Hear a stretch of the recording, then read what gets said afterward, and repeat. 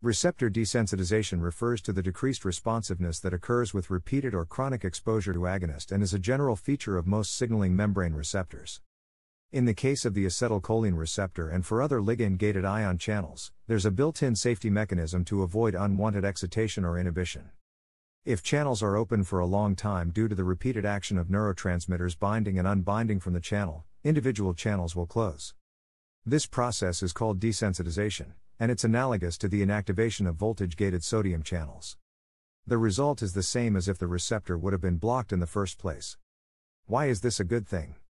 Desensitization of acetylcholine receptors has proven very valuable in medical practice, particularly as a muscle relaxant during surgery.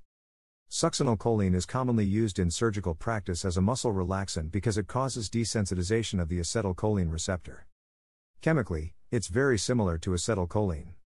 It can thus bind to and activate the acetylcholine receptor.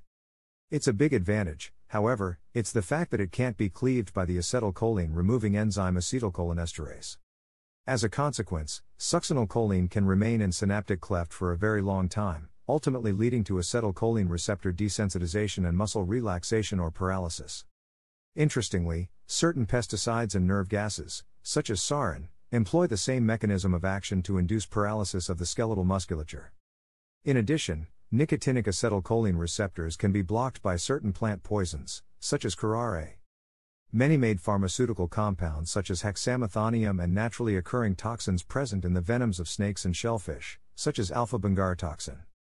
All of these compounds act in the same way. They block nicotinic acetylcholine receptor-mediated neurotransmission.